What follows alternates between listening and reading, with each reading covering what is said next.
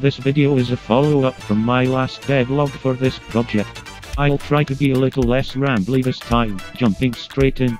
The next thing I did after the last video was to create a random course generator. It basically just recursively adds more course parts onto the end until a hole is placed. These are a few of the more interesting generations.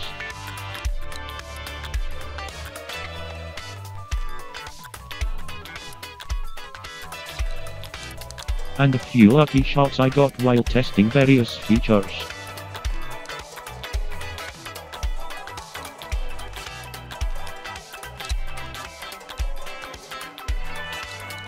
What a cracking shot, laddie.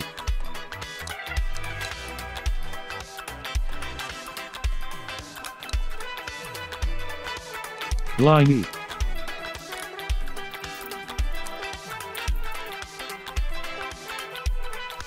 Blimey.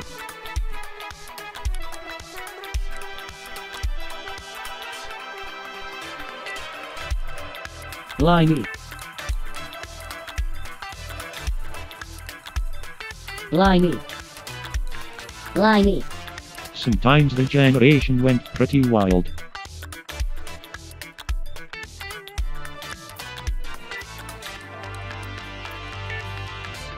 I then started working on some more advanced moving course parts. And of course, the physics were broken AF to begin with.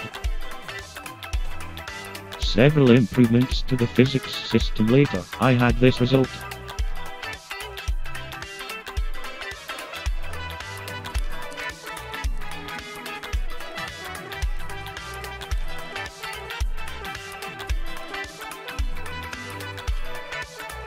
My model still had a few issues though.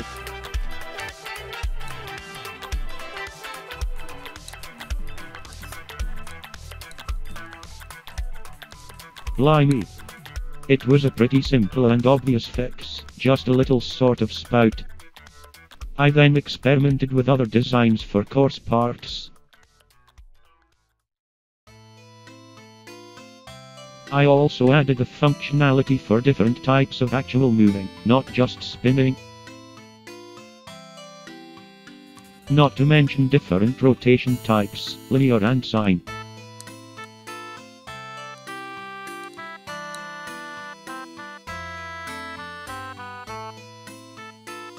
Here's some nice slow-mo shots. You can see the particle system working well here.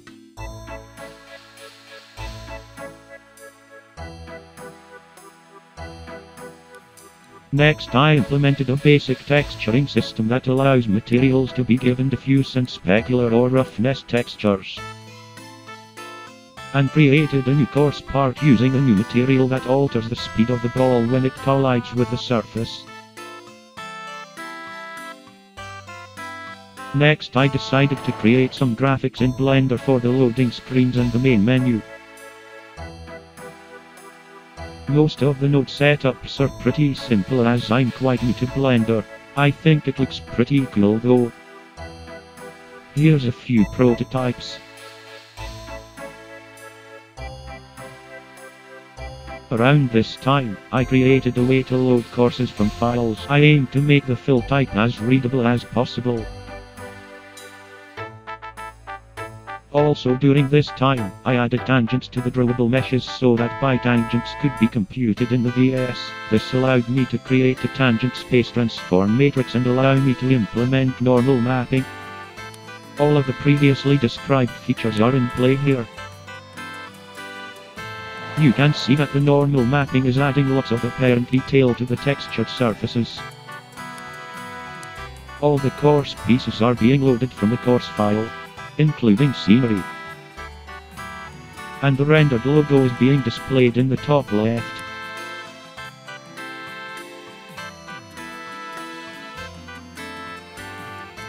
Next up was a spline system for the camera.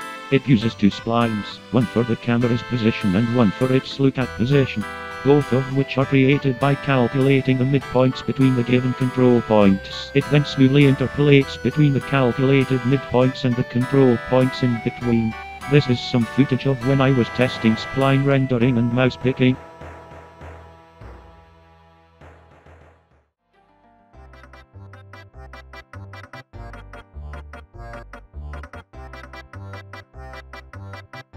I then improved the node movement by allowing them to be dragged along a plane whose normal is perpendicular to the view vector.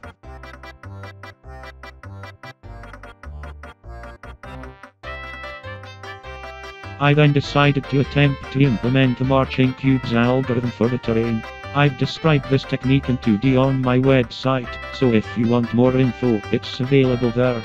The logic from my Minecraft clone helped me quite a lot with this implementation, as I had to create a column system to split up the terrain into manageable regions.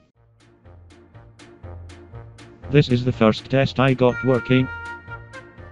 Lovely broken face normals. Columns don't have access to neighbors and no interpolation for edge vertices. Blimey.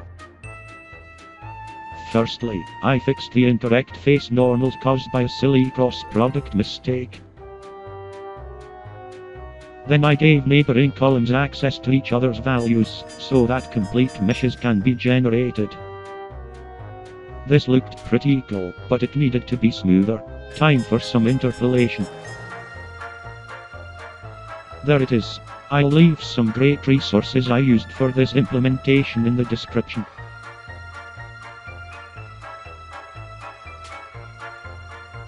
I created some spheres by changing density/height values based on their distance to a given point. I also lowered the density of the scalar field to try and increase the performance.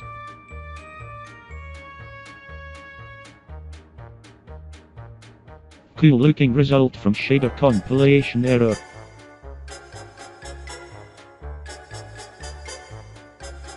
Some more weird results.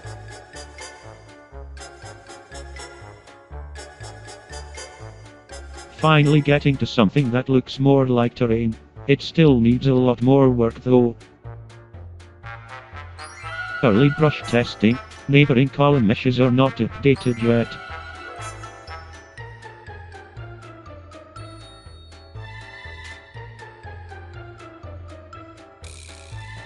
Fixed column mesh seams.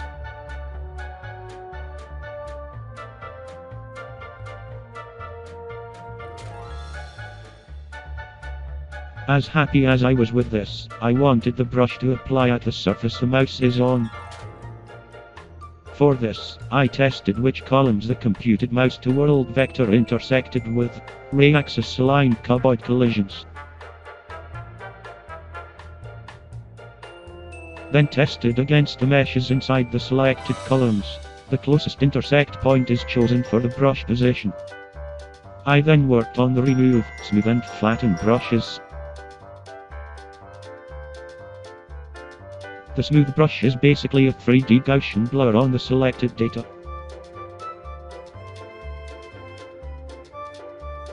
The joys of integer overflow. I was still using the int_t type for scalar field data. Some time-lapse brushing.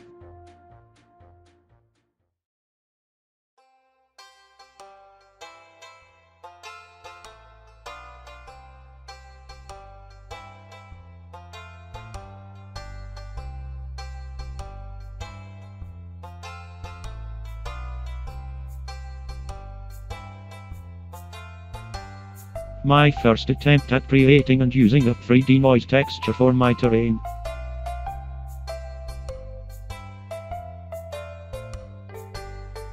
Improved, but still not perfect terrain texturing. I might attempt to create some kind of texture coordinate generator using a cube projection, but for now this 3D noise texture does the trick pretty well, even though it has noticeable seams. Quick show off of the coarse spline camera.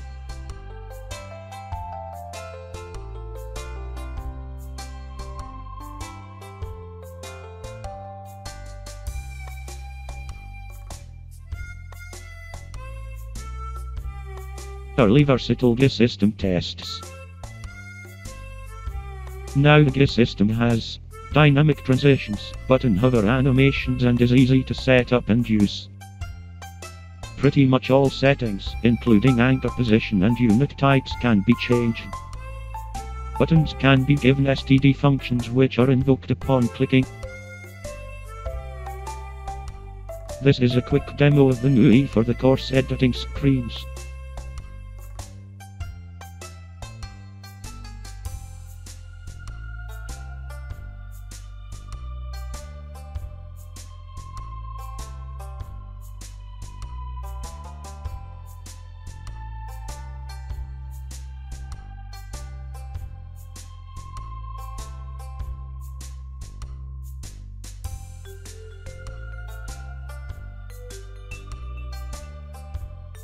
More course camera editing.